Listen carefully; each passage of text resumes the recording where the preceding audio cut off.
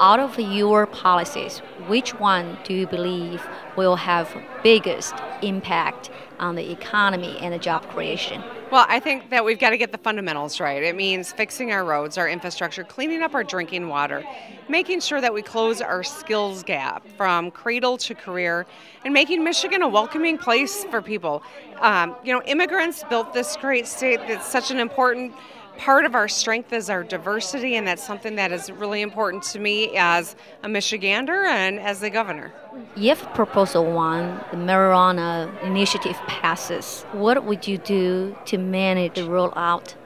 How will you manage the potential social effect? So, it'll be on the next governor to promulgate the rules to keep it out of the hands of children, and that's really important to me. I'm a mom of daughters who are in high school, and I want to make sure we get it right.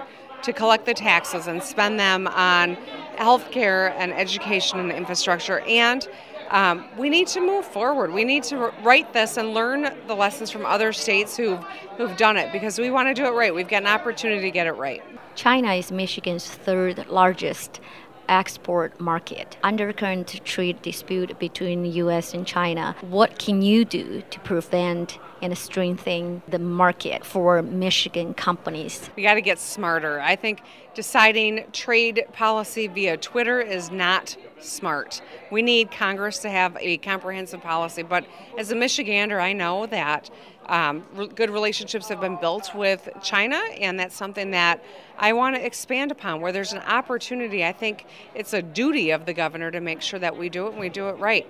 Michiganders, I think have grit. We value family and hard work, and we need a governor who values that and wants to grow our economy.